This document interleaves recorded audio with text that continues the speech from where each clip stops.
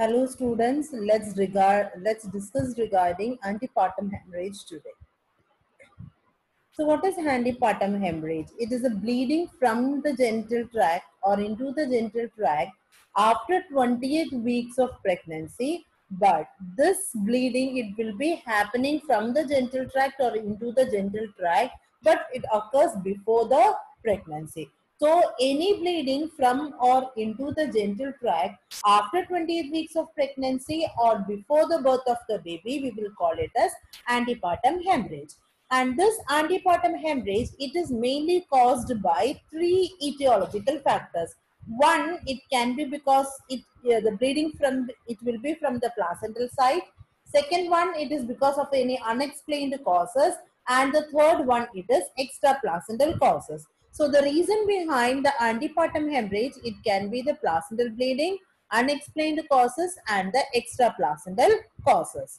So if you're seeing this causes of antepartum hemorrhage, see, antepartum hemorrhage, three main causes are there, that is placental bleeding, unexplained causes, and extraplacental bleeding. And the placental bleeding can be either due to placenta previa or abruptio placenta. So antepartum hemorrhage means it consists of mainly two conditions, that is placenta previa and abruptio placenta. So let us discuss regarding placenta previa today. So what is placenta previa? When the placenta is implanted completely or partially in the lower uterine segment. So normally where the placenta is situated, it is in the upper pole of the uterus, that is in the anterior part of the uterus.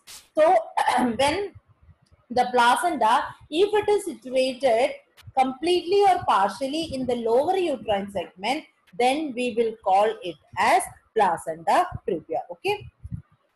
So what is the incidence? If you're seeing out of all deliveries, 0.5 to 1% of all deliveries may have the placenta previa, and in that 80% of the cases will be multiparous women. Okay.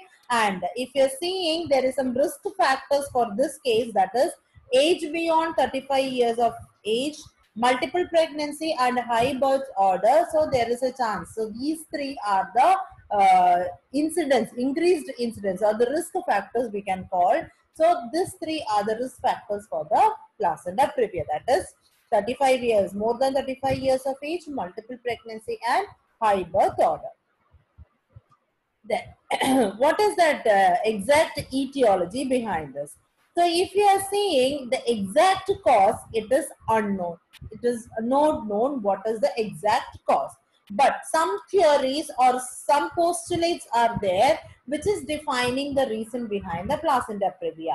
So first one, it is dropping down theory. So what is this dropping down theory?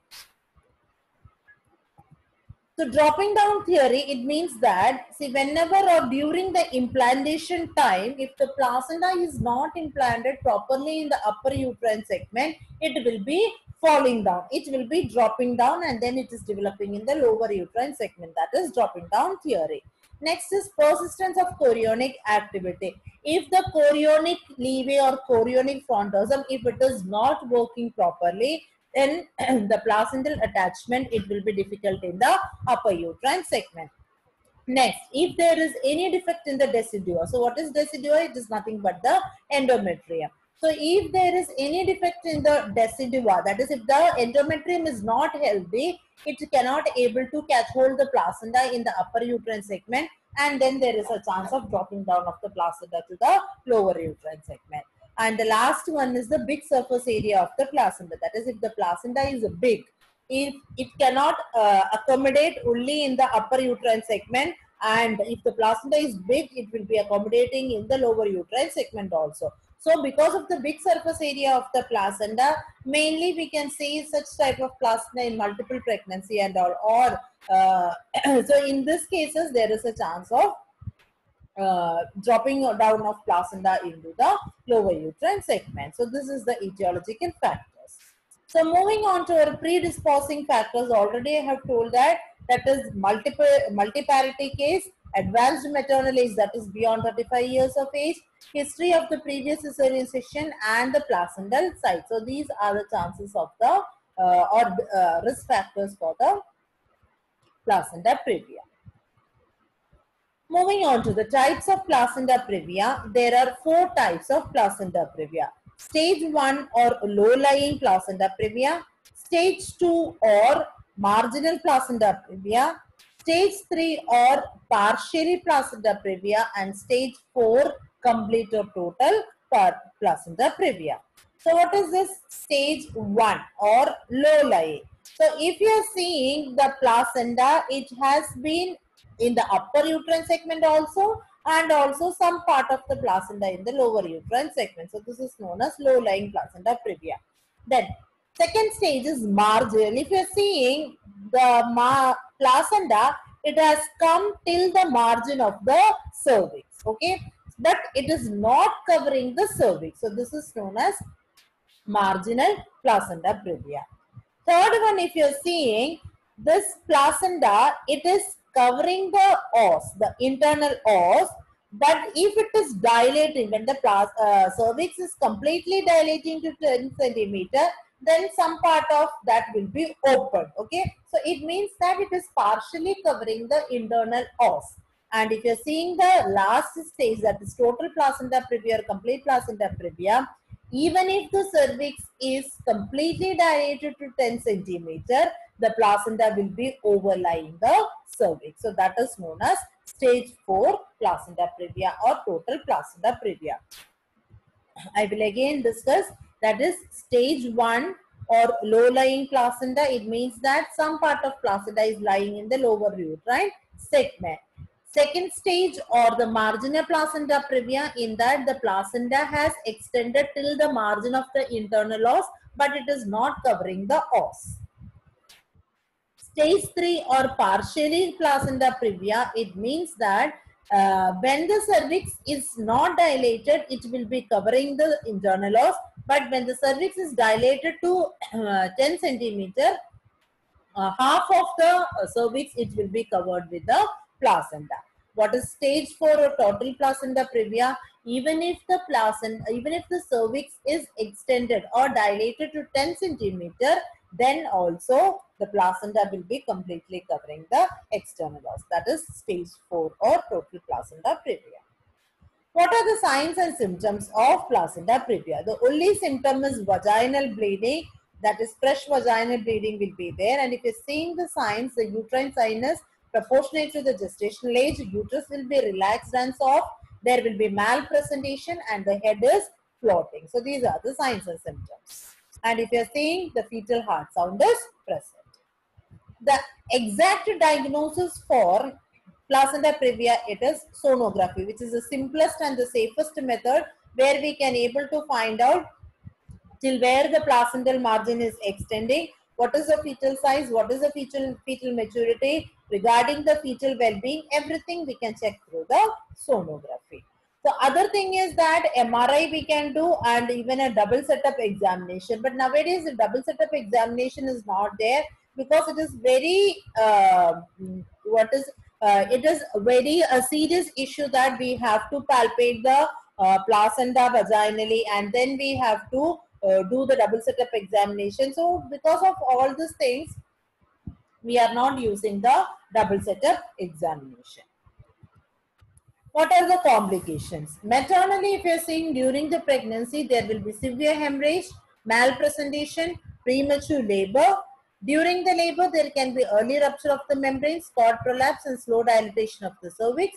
During puerperium, there is a chance of sepsis and subinvolution of uterus. For the fetus, the baby will be born LBW, that is low birth weight babies, intrauterine death can happen, and congenital malformations. What is the prevention for this case? That is, coming to the management, what is the prevention? Adequate antenatal care should be given, and we have to diagnose antenatally whether there is a low-lying placenta or not. Then, sometimes during the pregnancy, that is in the early stage itself, there will be warning hemorrhage. We should see that or we should educate the women regarding the warning hemorrhage. Family planning and limitations of birth should be there, because we have saw in the risk factors that there is a chance, that is one of the risk factors is multiparous women. So in order to avoid that, family planning and limitations of birth should be done as a preventive measure. If the woman is having bleeding at home, if she started to bleed at home, what has to be done? Immediately the patient should be put onto the bed and the amount of blood loss can be assessed. Then we have to transfer her to the hospital. So immediately shift her to the hospital. During the transport, a saline drip can be kept. And after the patient is getting admitted in the hospital, there should not be any vaginal examination. Only a quick and gentle abdominal examination can be done, but no vaginal examination. On admission, what we have to do? We have to check the general condition and vital signs of the patient. Sample should be taken for grouping and cross-matching, because if we want to do the blood transfusion, then the crossing and matching should be done, grouping should be done. What is her HB level? That has to be estimated. Then the normal saline infusion should be done. General abdominal examination, but no vaginal examination. Then to note the amount of bleeding, inspection of vulva should be done. Now, what is the exact treatment or the expectant treatment? So, the expectant treatment is, we have to, our aim is to continue the pregnancy. If the fetus has not matured, if the fetus has not attained maturity, what is the aim of the treatment? The aim of the treatment is to continue the pregnancy. So, for that, what has to be done? Number one, there always an availability of blood for transfusion should be there, and facilities for cesarean should be there. So the mother should be admitted in such a hospital that where she is having the facilities for cesarean, everything should be ready. Then, which mothers can be selected for the expectant treatment? The mother should be in a good health status. The duration of pregnancy is less than 37 weeks.